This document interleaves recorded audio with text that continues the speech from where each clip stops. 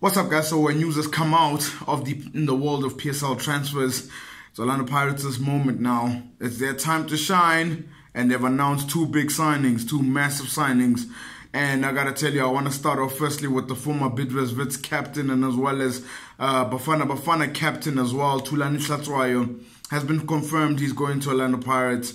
Solid transfer, I gotta tell you. This is a big transfer, I gotta tell you, man. You know, this is something that we've known about. It was a rumor all this time, but this time now it's officially confirmed. And when you looked at Orlando Pirates and you looked at them probably within the last 3 years that they played, even the Orlando Pirates under Michu with Thulani as well, they were playing good football. They were playing brilliant football, scoring goals. And they went toe-to-toe with Mamelodi Sundowns twice and finished second. And the reason for that being, everybody knows what was Orlando Pirates' biggest problem.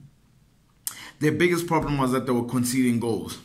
They were conceding goals despite the fact that they were playing exciting football, despite the fact that even for me personally, they were my best attacking team at some point under Michu and Thulani. But the issue that they had was the fact that they were conceding goals. And the thing is with Thulani Hlatshwayo is that he immediately improves that defense. He immediately improves that team.